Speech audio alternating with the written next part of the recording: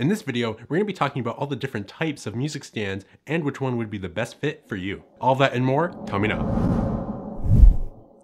Hello and welcome to my YouTube channel. My name is Zachary Savinsky, and let's get right into it. There are generally two different types of music stands, foldable and unfoldable. Foldable music stands, also known as wire stands, are the most portable of the two. They are height adjustable and have two adjustable folding points. One of them being at the base, where you can make it either larger or smaller, and then the other folding point being at the top, where you can change the angle of the shelf part of the stand. Then, when you're ready to put it all away, you just fold up the base, compact the shelf of the stand, and fold it over. All that compared to an unfoldable music stand, which cannot be packed up at all. Except doing this is the only right answer when you're storing them. I will accept no other opinions on that. Okay, obviously these stands are height adjustable, and you can also adjust the angle of the shelf part. The only difference is you can't fold them up completely like the wire stands. There are several different brands of unfoldable music stands, but by far the most popular and recognized brand is Manhasset. The one that I have here is the Manhasset M48 Symphony stand model, which is the most common out of all of the Manhasset stands. Its height adjustable range is going to be from 28 inches to 50 inches,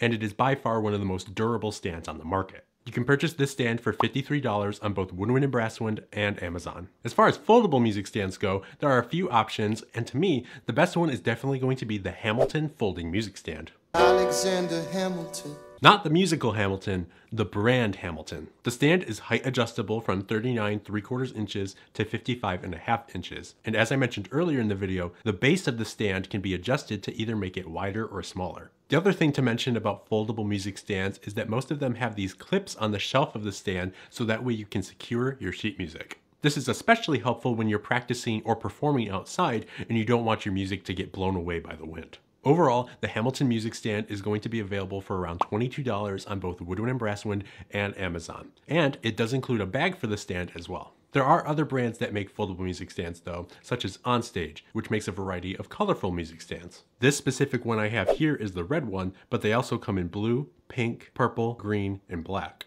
It's height adjustable from 26 inches to 40 inches, and it does include a carry bag as well. In total, this stand is available for $21.95 on Woodwind and Brasswind and $18.95 on Amazon. Although the color selection is a lot more limited on Woodwind and Brasswind. Okay, the last stand I want to mention is actually a tabletop stand made by Hamilton. Alexander Hamilton. Again, not our country's first Secretary of Treasury, but the brand Hamilton. Just in case you were confused. As you can see, it doesn't have any base to it, just the shelf as well as a mini prop stand in the back to hold it up. This makes it perfect if you don't have the floor space for a music stand, but do have room on your table for while you practice. And another thing you could use it for is displaying a book as well. Just another option to throw your way. The stand is available for $18.99 on Woodwind and Brasswind. Alright, now that we've talked about all the different options for music stands, which one is going to be the best fit for you? And to me, it all really boils down to what your situation is. If you have a permanent practice location, unfoldable music stands are going to be a good choice for you because there wouldn't be a need to constantly pack up your stand